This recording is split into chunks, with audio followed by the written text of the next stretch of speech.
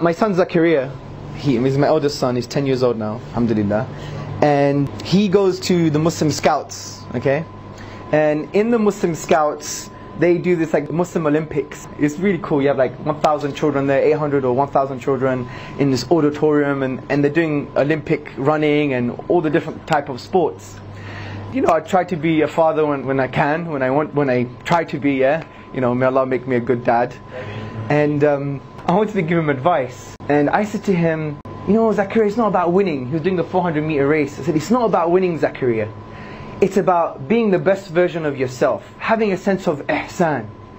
Because Allah has given you tools and gifts. You don't know what they are, but you know they're amazing, and you want to use them to the best of your ability. And if you use them to the best of your ability, this is shukr to Allah subhanahu wa ta'ala. Because ihsan is linked to shukr in my view. Because Allah has given you tools, use them excellently as best as possible, and this is a sign of gratitude to Allah subhanahu wa ta'ala. You could win, Zakaria, but you didn't do your best and you really failed. And you could lose and do your best and you were truly successful because you had ihsan. He went, Baba, that's deep. So I was giving him this advice. I said, just be yourself. Just express yourself. It's not about winning or losing. I just want you to be the best that you can be. So it starts. On your marks, get set. It was phenomenal. He was going so fast. He was like, oh my God. Like he looked like, he was like in his zone. Like, you know when you have children as a father, you know when your child is like in that very rare moment, self-expressive, not caring what people think. In that age, they care a little about what mom thinks, dad thinks, other children think. But he was like in the moment. He was in a social, spiritual vacuum. He was like, I was like so like, I was overwhelmed, yeah? Sorry. And I had Ilyas, my other son, on my shoulders. And lots of Asian subcontinent conservative lot there. And I'm the kind of guy that I don't care what people think now. I'm 36 years old, I don't give a damn. I got Ilyas on my shoulders, I'm wearing a Bruce Lee top, I got some crazy tracksuit, I'm all disheveled, I got wearing some crazy boots. I'm going through the middle of the Olympic Park going, come on Zakaria, beautiful baby. I'm holding a moose, some uncle, beautiful baby, running around, excellent Zakaria, brilliant, brilliant. I was in the moment, I was like, wow. He came second, alhamdulillah. When he stopped, he looked at me as if it was, you know, I found a part of myself that I haven't found before. These are very rare moments, right? And I'm thinking to myself, why did I react that way? Because I noticed an attribute in Zakaria that I believe deserved praise.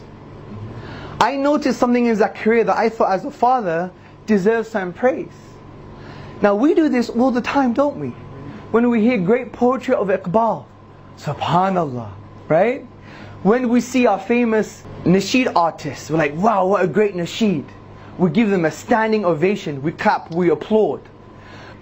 We all the time praise people for their aptitude and their abilities. Mo Farah, the Olympic runner. Even when Mo Farah was doing the Olympics, I even stood up saying, come on Mo! And I was like, wow, what a brilliant runner.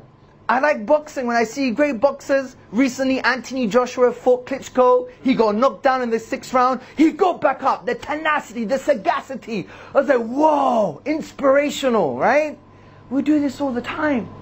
We give people a standing ovation.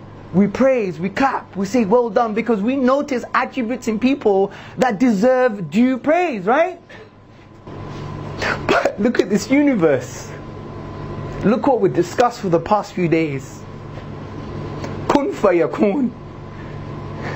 We have the ability to have rational insights. We have consciousness. We have this amazing complexity. We have physical laws in the universe. If they were different, we wouldn't have life. We have this life-sensitive arrangement of stars and celestial objects that if they were different, we wouldn't have conscious life on Earth. Look at Earth. We have plants that move with the sun. We have animals that could withstand their weight many times over. Look what's happening on this planet. We have seeds that germinate because of the heat of forest fires. They only germinate from the heat of forest fires. We have birds that can fly for days at a time without truly sleeping. Because they have two parts of the brain. One sleeps, one's awake. And one part of the brain has had enough. It wakes up and the other part sleeps. I mean, just talk to Sabur, he gives me some amazing stories. about biology and what happens in this world, right? And yet some of us, we can't give Allah a standing ovation. We can't praise Him and glorify Him and say Allahu Akbar.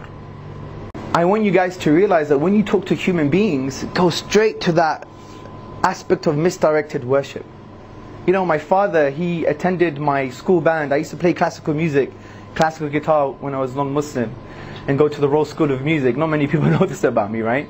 And inevitably I had to go to the school band. So my dad attended.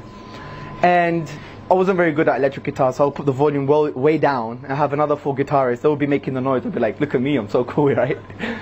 And there was a moment where I think it was an a cappella singer, and she had an amazing voice, and she basically expressed herself, and it was the climatic part of the song. It was phenomenal, and you could see that, you know, she didn't care who was around. It was just her and her expression. My dad stood up and he was going bravo in his kind of Greek accent, bravo. He was the only guy standing up because he noticed an attribute in her that deserved due praise, right? That self-expression, that amazing ability. We do this all the time, but look at Allah subhanahu wa ta'ala. The people that we praise are deficient. They're just a rearrangement of carbon. They're limited to some degree. They're not perfect. They have flaws and deficiencies. But Allah subhanahu wa ta'ala is not flawed. He is perfect. He has no deficiency and no flaw. And some of us, we find it very difficult to give Him due praise.